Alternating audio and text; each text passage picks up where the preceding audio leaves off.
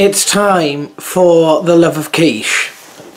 And this week we are still on our pound quiches, which are about 20p more than I would usually pay.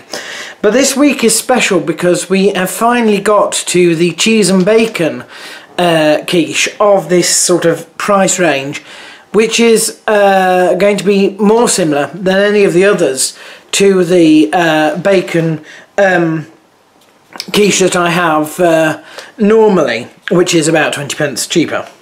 Hang on. Pre-taster. So here is the quiche. It's looking lovely. In fact, that looks almost identical to the quiche that I usually have. I don't think if I saw that on a plate I would be able to tell if it was the 80 odd pence one or the £1 one. I'm hoping that I will be able to taste the difference in the taste.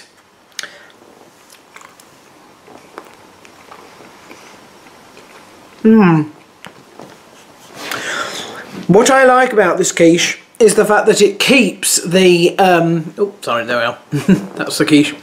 Is that it keeps the smoother texture which are in these £1 sort of quiche range, and I've noted that before with the same sort of topping, I suppose, that I'm used to.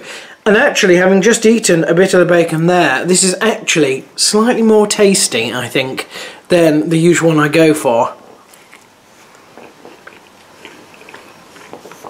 So I could probably justify spending the extra 20p on this quiche. So this quiche is a success. It goes to the front of the pile. You can tell I just can't stop eating it.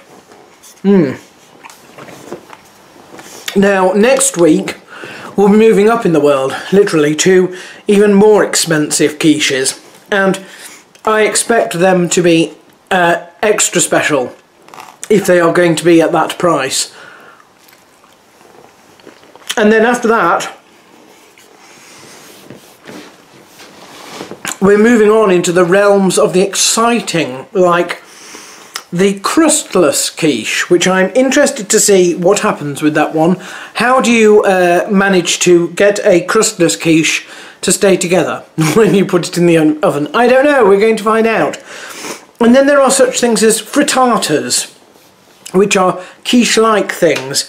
There's also mini quiches, which is going to be, we'll sample a mini quiche and see about value for money there. Yes, so that is my quiche, for the love of quiche, for this week. This is the top quiche so far in our range of quiches, and we shall hope that next week we can do even better.